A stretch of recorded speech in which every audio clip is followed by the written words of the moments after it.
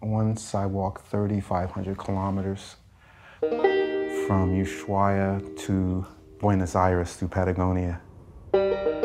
Because the wind blows in Patagonia.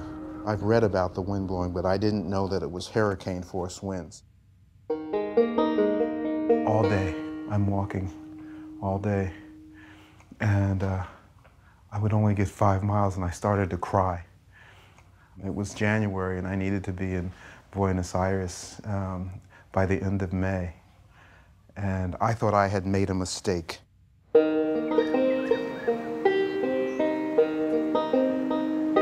My name is John Francis. I took off in 1983, walking around the world. I'm known as the Planet Walker. I'm Katarina Witt, and maybe I've been better known as a figure skater in the past. An incredible performance as Katarina Witt takes gold for East Germany. That walk going up to the podium, it was more like a blur. At the end, when you stand up there, you really know that was all worth it.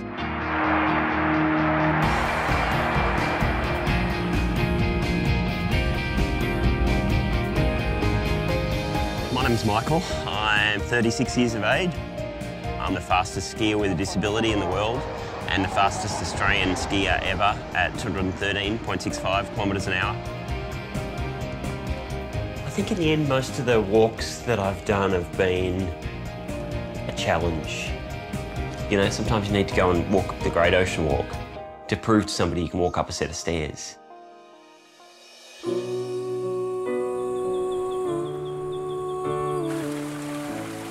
This is a different sound. This Great Ocean Walk has a different sound to it than any of the places I've ever been. It's the ocean and the birds and the way that the trees move, the different trees. They have a different voice, and so the forest and this walk has a different voice. It's about getting out into nature and experiencing the beautiful natural environment that we have around us right here.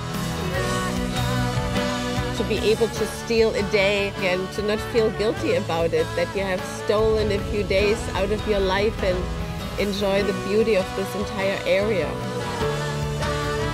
The thing about walking is, at some point, we get to where we're going.